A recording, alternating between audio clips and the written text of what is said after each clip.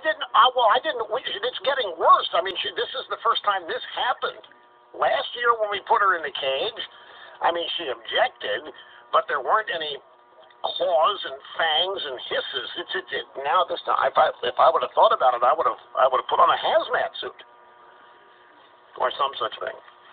Anyway, got her to the vet, got the claws trimmed, got the shots. She's back home now. So, but man, oh man, I've never seen such a traumatized pet as this one. And this cat is treated with the greatest affection, and nobody is ever mean. I'm convinced that I've made the cat paranoid in that first year. Anyway,